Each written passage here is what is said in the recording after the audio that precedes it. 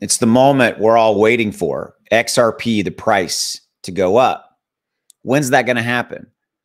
What are the factors that have to be in play? What has to happen? That's what we're going to talk about in this video. We're going to take a look at the current price of XRP and have a dialogue around the issues, the lawsuit, and all there is in this scenario.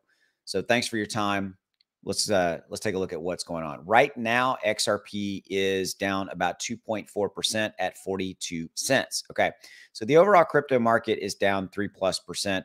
Bitcoin has moved below 27,000 to 26,000 and change. Ethereum has moved as well. I believe, let's take a look. Yeah, it did cross down below 1,800. Okay. So the situation playing out with XRP is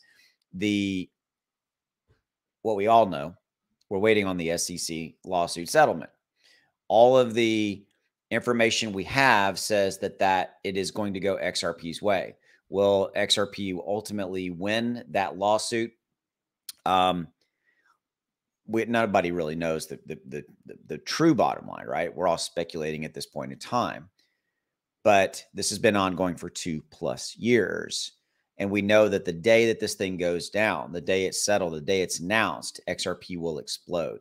Here's the scenario that I think is going to play out. I think that it's going to be a negotiated truce, if you will.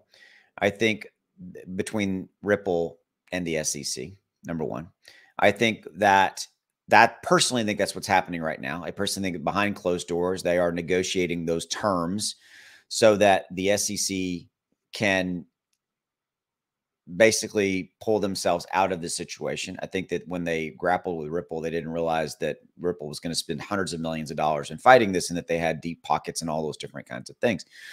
With that said, I think that they want to settle this. I think that they want to have this be resolved. The SEC does. It continues to languish and continues to be a thorn in their side. Ripple, we all know, continues to do business globally, and the price of the XRP token itself has been kept down because of this ongoing scenario playing out.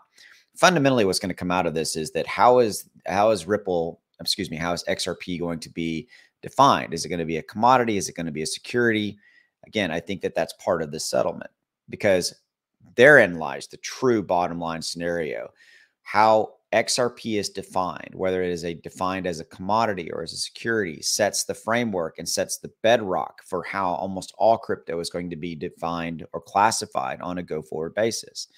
Everybody's talked about the fact that Bitcoin is going to be defined as a commodity. There's discussion of whether or not Ethereum is or is not and all that kind of stuff.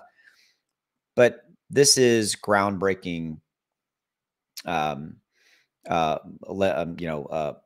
information here of whether or not it's going to, of what the classification of XRP will be. Okay.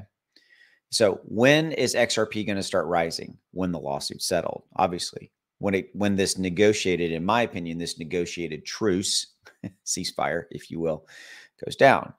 All the indicators is that it should be happening sometime in the first half of this year. Well, that's through the end of June. That's 6 months. And that's what we're all waiting on. That is the moment we've been waiting for. I'm waiting for it. I own XRP. I want this bad boy to go up. So with that said, thank you for your support. That was just my thoughts. I'll see you. Have a good one. Take care.